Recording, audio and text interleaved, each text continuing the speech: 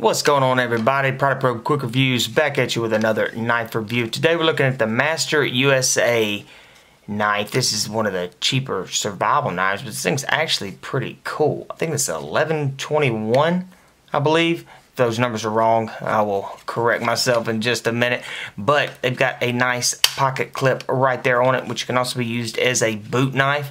Got a rope lanyard right here, super long.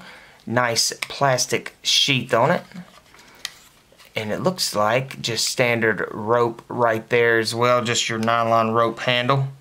Got some jimpings right back here with your lanyard hole, and this also, you can see where they have these holes right here, so you can actually wear this on your leg if you had the straps to run through it, which is really cool right there. Let's pull this thing out and see what we got.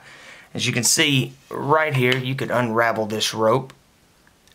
You got your jimpings right up here at the top. Got your little finger hole right there if you needed to use it to get better control of your knife.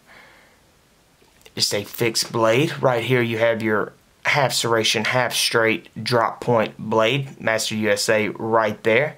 Now, this isn't a thumb stud. That's actually what's helping what's helping the knife stay locked into place right there. So, let's see, I had it right there, and then listen, boom, and then this little divot right here is where that thing fits, so it helps it lock into place. But guys, just a simple review on this knife. This thing, you know, is not too dull just to be right out of the box like this, but if you're looking for a simple survival knife, this might be the way to go. It's actually got a lot of tools, and you can put this thing almost anywhere.